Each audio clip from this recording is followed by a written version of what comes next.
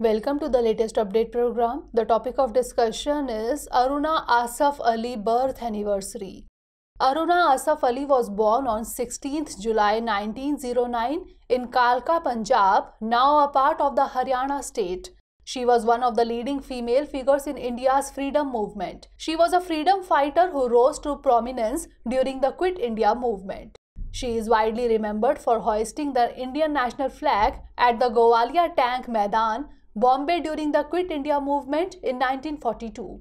She is known as the Grand Old Lady of Indian Independence for her role in the freedom struggle. She was arrested in 1931 and her release was secured only when Mahatma Gandhi intervened after public protest. In 1932, she was arrested again and held in Tihar jail, where she launched a hunger strike to protest the treatment of other political prisoners. She was moved to solitary confinement in Ambala.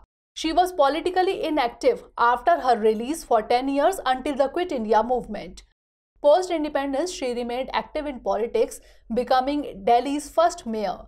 She was also awarded the Padma Vibhushan in 1992 and the Bharat Ratna posthumously in 1997. She was also the recipient of the Nehru Award for International Understanding. She passed away on 29th July 1996.